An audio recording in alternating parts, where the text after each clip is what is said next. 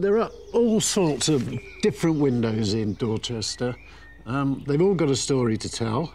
It's not just about the buildings that they illuminate, but it's about function, it's about class. There's even a distant connection with the Great Fire of London, and a suspicion of magic.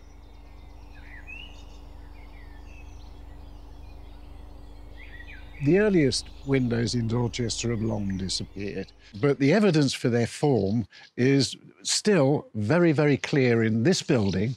It's a very handsome timber frame building, jettied, and we know that this building was built in 1610. And the front elevation was covered with glass set in leaded frames, projecting windows, what are called oriel windows. If you look at the framework, look closely, you will see that there are empty mortices in these uprights on this side and matching empty mortices here on this side. And then if you look up underneath the jetty, where the line of those mortices are, there is another empty mortise with a peg still stuck in it, and another one here. So you've got a framework projecting here out as far as the jetty, and in between there are diamond-shaped mortises and then rectangular ones. So diamond, rectangular, diamond, rectangular, diamond, rectangular, diamond.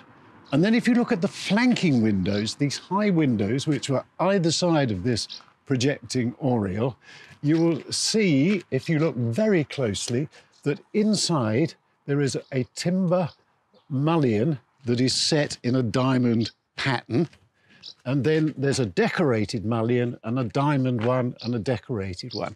The reason for the diamond-shaped mullions is that leaded lights like this can move under pressure. So wind, or if you open a door and close it, then that can move. So if you tie it in the centre against a mullion like that, then that resists that pressure and it stays there.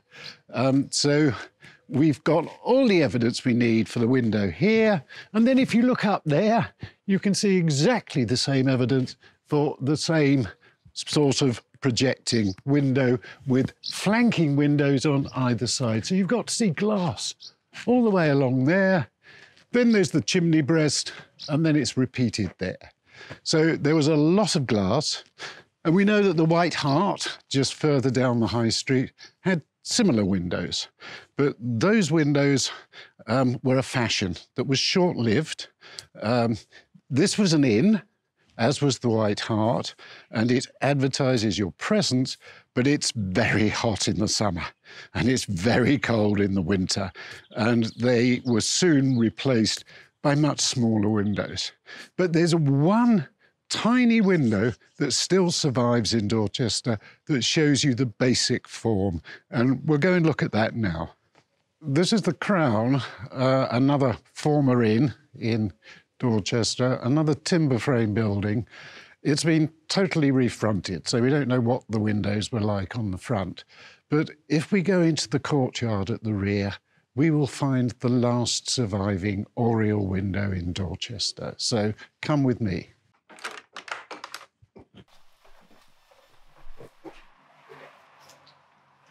So this is the oldest surviving window in Dorchester, and it's essentially the same form as the windows that we were looking at in the High Street.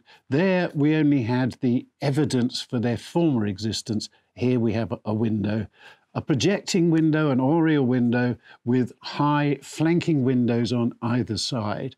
One of those flanking windows has been blocked, but the other one is still there. And originally, and the evidence is here, there were mullions just as there were on that other window, diamond-shaped ones behind the leaded casements, and then rectangular ones for the moulded mullions in between. Now, the Crown was a flourishing inn right through the 19th century. In 1832, a young architect called John Harper, who was training in London, he came to Dorchester. I think he came to draw the Abbey, but he must have taken a room in the Crown And I'm sure it was this room, because he drew this window. So it fascinated him. He drew all sorts of details about it. There's a moulded barge board on that side. It's gone on the other side, but it's there now. And Harper drew the detail of that. He could only have done that by leaning out of the window with a measuring rod, just as I'm doing now. So we have a record from the 19th century of it, and it's still beautifully preserved today. The reason why this window survived is because it's in the yard at the back. It's not on the public elevation. The inns in Dorchester, they wanted to modernise periodically so that custom was attracted to them. This in the backyard, they didn't bother to change. And so it's been beautifully preserved. Further down the high street, we come to this house. This has sash windows, and they are the next phase of development. They're largely peculiar to this country. They come in about 1670, and they're composed of moving sashes. That is, this whole pane of glass here with its fat glazing bars, and this one up above. These are the sashes. They move vertically by a system of pulleys and ropes and weights that are on either side of the window in what's known as the sash box. And early examples, the whole window was flush or very nearly flush with the front elevation of the building. The earliest examples all have segmental-headed windows, that's curving at the top. And so this is an early example in Dorchester. It's not as early as 1670. Fashions take a long time to move out into the countryside. It's sometime, I think, after 1700. The next major stage in the development of the sash window was the 1709 London Building Act. That specified that the sash box containing the cords and the pulleys and the weights should be set back from the front elevation of the building by the depth of a brick, that is, by 4 inches.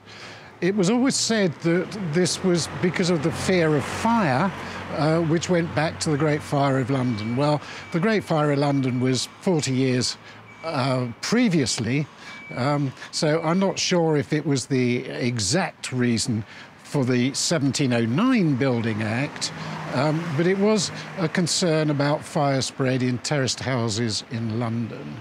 Now, the Act only applied to London, and it took time for its effects to be felt in the provinces. So when we see a building like this, where the sash windows are set back by a brick from the front elevation, all you can say is that it is after 1709.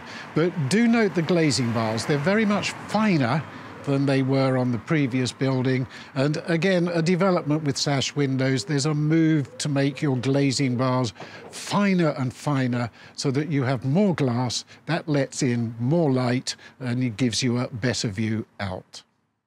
A further development with the sash window was the Building Act of 1774, and that specified that the sash box should be concealed entirely behind the elevation of the building. It applied only to London, and so, like the 1709 Act, it took time before it had an impact on the provinces. Here in Dorchester, we can see it taking effect on a house that's dated 1797. The weakest part of a sash window is the bottom rail of the upper sash. And you can strengthen that joint between the bottom rail and the side rails by extending the side rails further down, giving you the chance to put a mortise and tenon joint in and an opportunity for decoration in the remnant of timber that overlaps at the bottom. Those are known as horns, and this development takes place in London in the second half of the 19th century. Here we have an example in Dorchester that's dated 1860 and shows you just how decorative you can make your horns. Sash windows are normally found on grander buildings. Ordinary cottages, the windows tend to be casement windows. As you see in the building behind me here, these casement windows are in wood. Earlier examples still have leaded lights, and we'll see one very, very shortly. But most of these cottages are only 1.5 stories high. That means that the upper story is partly in the roof space and is lit by dormer windows. As you can see here, where the roof is thatched, that sweeps over those dormer windows in a very gentle curve. The rafters of the dormers are straight rafters that go up to the ridge. If we look to the building next to it, you will see that here the dormers have a gable. These are never thatched because the junction between the sides of those gabled dormer windows and the rest of the roof is so sharp that the thatch would wear away very quickly and it wouldn't weather properly. If you look at the dormer windows here, you can see that the roof of this cottage was originally thatched. That long line from above the windows going back towards the ridge, that's where the thatch would have flowed over and you would have had the windows appearing like eyebrows. It's also got leaded casements, and they are earlier than the wooden casements that we saw on the previous building. We've come inside to take a closer look at one of these casement windows. This is inside my own house, which is further up the high street. It's a casement window with leaded lights. It still has a decorated mullion, but it's very much flatter than the mullions that we saw on those early oriel windows. And it doesn't have diamond-shaped mullions either to set the casements against.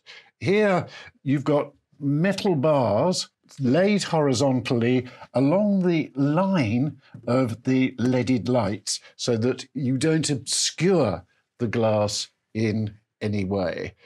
It's probably, I should think, late 17th century. Glass is still quite an expensive material. So in the 16th century and through into the 17th century, people would leave their windows in their wills, and they would be included in their inventories and assessment of their goods taken when they died. So we're looking at something that is precious, that is valuable, and if you leave it in a will, the implication is that the recipient can reuse it elsewhere. And these leaded lights are put into a metal casement. You can see it here. Lift it off the pin-pulls and you can take it and put it in another house. There's one other feature about this casement window that's not immediately apparent, but when you look at it, it really is quite intriguing. Now, you need to remember the 17th century was still a very superstitious age. It was a time when we still persecuted witches.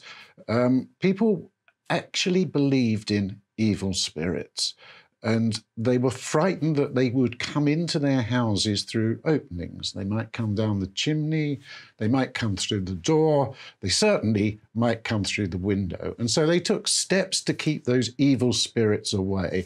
And if you look at the mullion here, you'll see that there are two very finely carved daisy wheels. That's a 6-petaled flower made with a compass, a continuous line, and that continuous line was supposed to keep the evil spirits out, and it certainly seems to have been successful here. I've lived here for 40 years and I've yet to see an evil spirit. Somewhere between a sash window and a casement window is a window that's known as a Yorkshire sliding sash. This is very, very simple. It slides horizontally in grooves. It doesn't need any pulleys or any sash cords or anything, so it's cheaper to make, and you tend to find it on cottages. Why it's called a Yorkshire sliding sash, I don't know. You do find them in Yorkshire, but you find them all over the country, and they can be on quite dignified buildings. The George is perhaps the grandest inn in Dorchester, and that's got Yorkshire sliding sash windows all over its front elevation. This is the former post office. It's one of a number of shops that lined the high street, and it still retains its very early shop front. The distinguishing feature of this shop front is that it bows out in this centre. It was designed like that. It's not an accident. I'm not quite sure why it was designed like that, but there are a number of shops in the locality with exactly that form of glazing. There's one at Blueberry and there's another one at Watlington. So it's a mystery. I know someone who's collecting these shop fronts and he calls them wonky windows. This is another of the early shop fronts in Dorchester. Exactly the same pattern of glazing bars, but here the shop front is slightly concave. Again, I don't know what the reason is, but it's a fine feature. What all these shop fronts do, of course, is have a large glazed area for display. And here on this building, along the ground floor, you can see projecting bow windows. They are very modern. They were put in by Halliday's, who are antique dealers, but they also used to do woodwork and make fireplaces and panelling and so on. And wherever you see a bow window in Dorchester, you can be pretty certain that that building belonged to Halliday's at one stage. Here at the north end of the village, in front of Willoughby House, the windows tell us a very subtle story. On one side, immediately behind me, the sash boxes are still exposed. And the reason for this is that what you're looking at is a facelift of the 19th century.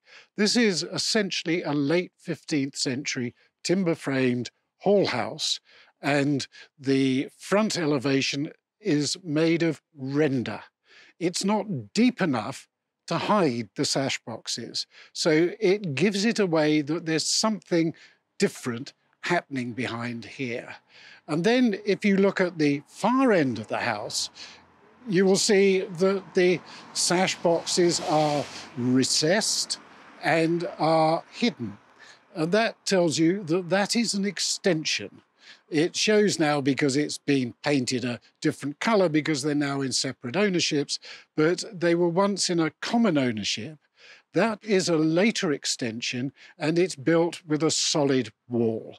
And if you look at the pattern of the blockwork, you will see that it's subtly different to the earlier facade, and the windows are different. They've got great big panes of glass.